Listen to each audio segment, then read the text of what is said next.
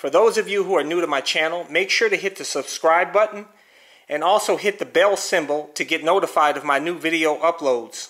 I had to take out my CBR 1000 double R. I told you I want to add another bike to the garage. This would be a fifth bike. I don't know, I may sell the Aprilia Tuono V4 1100 factory, but I'm thinking about adding, I want something crazy and different, man. You know, something that not too many people have. And a lot of you guys recommended the Triumph, the new 2020 Triumph Rocket 3 that comes in two versions, the R version and the GT version. Now, I told you in some past videos my thoughts on the looks of that bike, where I wasn't too pleased of the looks on the bike. But I will tell you guys, I think you guys have convinced me to possibly get that bike. I'm going to tell you everything you need to know about this bike and why I may consider getting this bike, and I'm thinking about putting a deposit on it on Monday. Stay tuned. Let's go for a ride.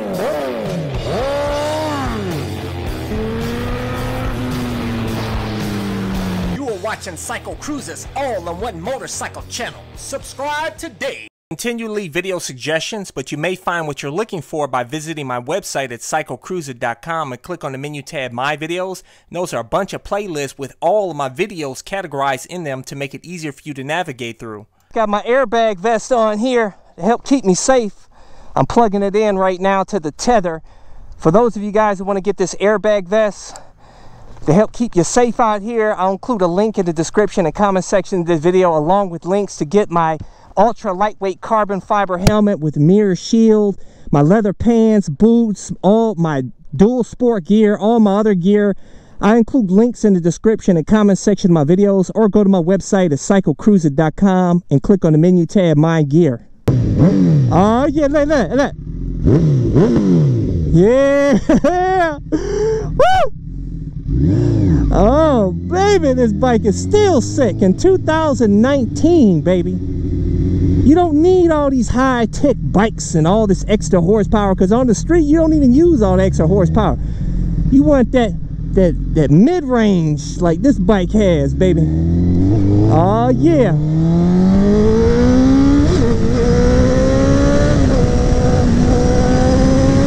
Woo! I love it, baby. Oh, I love it.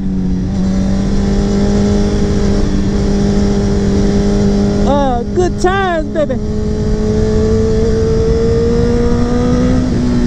But I tell you, I'll tell you, for you motorcycle enthusiasts out there, guys, you got to have all the different types of motorcycles from different fields to keep it fresh and exciting and interesting. As you guys know, I have the I got the Aprilia Tuono, the CBR. Of course, I got my 2019 YZ450FX Supermoto that I converted, street legal. Of course, my awesome little WR250R that is ultra reliable, and you can beat the heck out of it, built like a tank. And you can do a little bit of everything on that bike. But you know what, man? I'm missing a cruiser. Now, I know a lot of you guys out there think that cruisers are for old people. You think that when you get old, that's when you get on a cruiser. But I tell you, out here in Ohio, most of the people here in Ohio, young and old, have cruisers, and there's a beauty to cruising. But I tell you, I like power on my cruiser, though. I don't want no little old weak cruiser like that Harley Davidson Breakout that I rode in 2015. Hey, off the line. Oh shit. That thing was too weak, man. If I get a cruiser, I want a lot of torque. I don't care about top end power. I want torque down low, baby. And that new Triumph Rocket 3 for 2020 that's coming out, it's got all kinds of torque, baby. And to me, it doesn't look that good because it has them great big donut tires. It's got on the front, it's got a 150/80/17 tire, and on the back a 240/50/17 tire, and they look like donuts on the bike, man. I don't really care for that look. And I don't like those dual round headlights. I hate the headlights on most Triumphs, man. If it had a different headlight, oh man, it'd be so much better. But you know what? Once you throw a leg over a bike, none of that stuff matters. All that matters is the riding experience. And from what I hear, the triple cylinder that's on the old Rocket 3 was absolutely awesome, and this new one's even more powerful. Oh, power, baby! Like power. It's got a 2458cc triple cylinder with insane power. 165 horsepower available at 4,000 RPM and 163 pounds-feet of torque available at 4,000 RPM. Now, I know some of you guys are saying the old Rocket 3 actually had a bit more torque down low, available as low as 2,000 RPM. So some people are complaining about that, but I tell you, this new 2020 Rocket 3 has still, that's a ton of torque, man. Just get a little bit more on that throttle to feel that torque, baby. But what's really amazing with that bike, it's adjustable, man. I think it's got, first of all, it's got mid-foot controls, which I think is awesome, because most of the cruisers out there have the feet-forward controls like the XDiavel, which that was one of the big reasons why I got rid of the bike, because I didn't want to pay a fortune to put on mid controls, which I know the new Diavel 1260 has the mid controls, and also is chain driven. The XDiavel's belt driven. I don't mind the belt drive as long as it has a proper belt guard. The new Rocket 3 is shaft driven, so no dealing with the extra maintenance of a chain or belt replacement. But what I love about this new Rocket 3 is that the pegs are adjustable. You can drop them down 0.6 of an inch, and on the GT version, by the way, there's two versions. There's the R version and the GT version. The GT version, the R version is basically the sporty version. It's not, and the GT version is a touring and much more comfortable. Not, I wouldn't say much more, but it's more comfortable, because the R version has sporty handlebars, more upright, so you're bent just slightly over in a more sporty position, but not as bad as my Aprilia Tuono. But the GT version, the bars are more back, and the seat is roomier too, and it has a bigger windscreen, and the pegs on the GT version are actually more adjustable. You can adjust them backward and forward.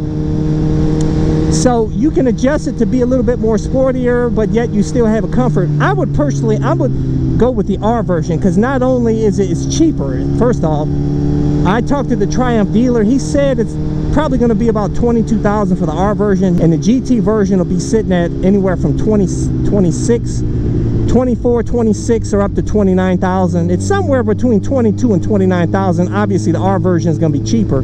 For me, I'm not at the level, at that stage in my life where I need bars all the way back and a big old roomy seat. And also, the GT version sits 1 inch lower too. And from what he told me, the Triumph sales guy, he told me that this new Rocket 3 actually has more cornering lean angle, so that way you're not scraping pegs, than actually the XDiavel, which I didn't have any problems with scraping pegs on the XDiavel, because we don't really have twisties here, but the twisties we do have, I've never scraped the peg on that bike. But he's saying that this new Rocket 3 is actually even better than the XDiavel. Basically, they created this Rocket 3 to be in direct competition with the Diavel and XDiavel from Ducati.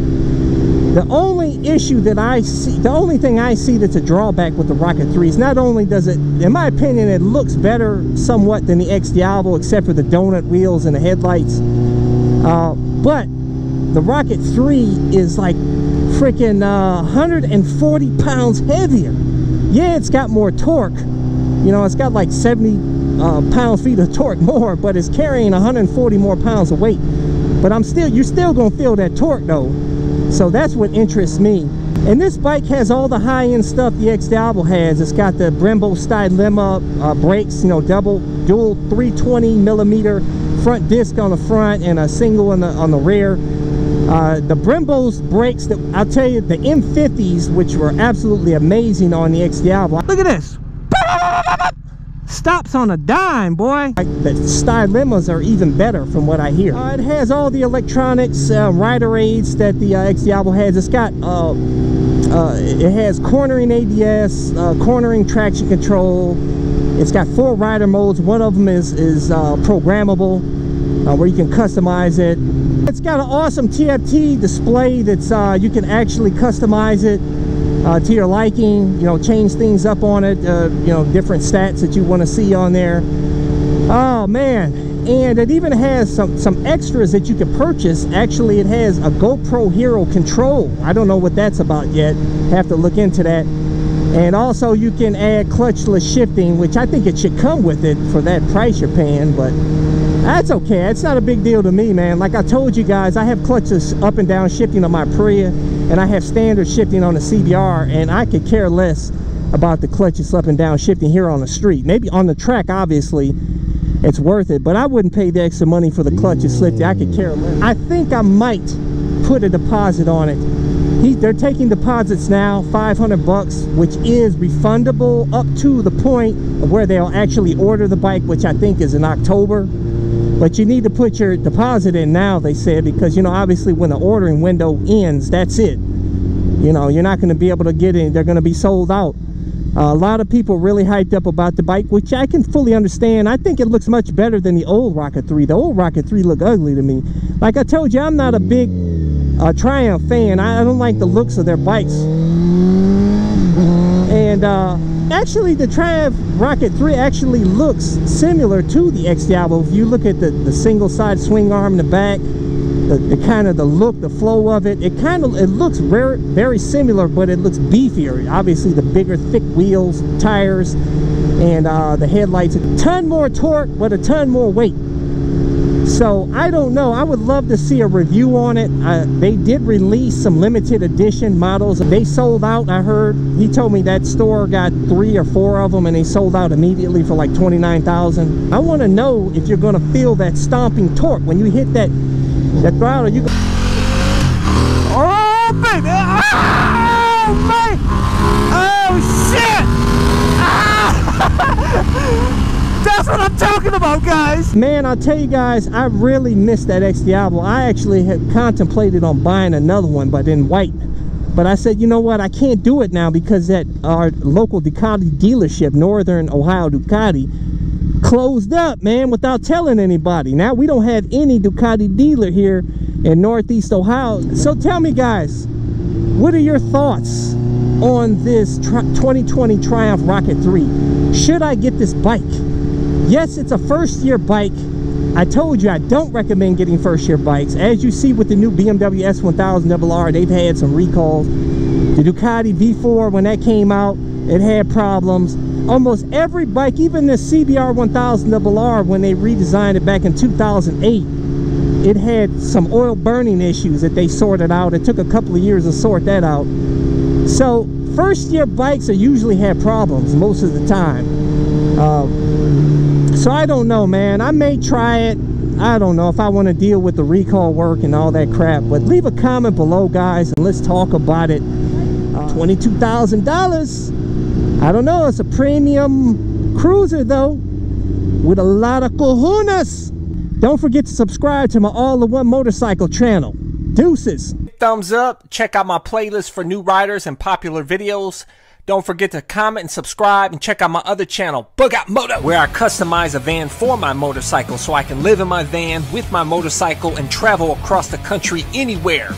Subscribe to my YouTube channel, Breakout Moto.